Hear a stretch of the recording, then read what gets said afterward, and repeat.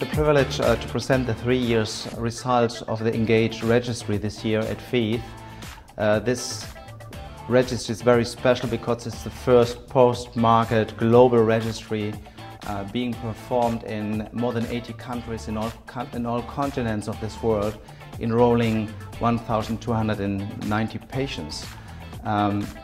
It showed that the endurance stent graft being used in this registry is consistent regards results. Clinical results showed that beside perioperative mortality and morbidity rate, which is very, very low, and we know that from earlier randomized trials, the reintervention rate according to and related to annual leaks and migration and limb occlusions was very, very low compared to the first and second generation devices.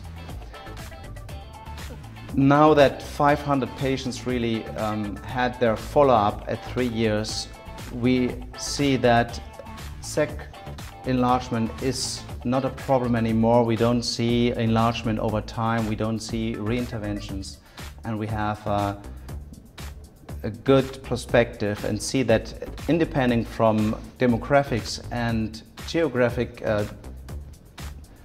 different situations and conditions all over the world, the results and the technical results and the clinical results are the same. VEITHsymposium, which is one of the largest here in the world, is a very good podium to present this data to the audience and to endovascular and vascular specialists all over the world.